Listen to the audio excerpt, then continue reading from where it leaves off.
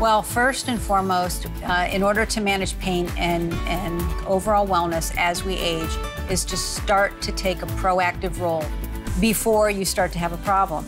So I tell clients very early on, start to learn what you can do to keep your body in balance. The other thing as we age is you want to have people not only exercise, but do different activities. Take up, say, a Tai Chi class. As we age, our balance gets to be more of a challenge. So Tai Chi can help to improve your balance. Do a yoga class. That's going to help your flexibility. Take a Zumba class to get your heart rate up. So just vary the exercises and keep moving.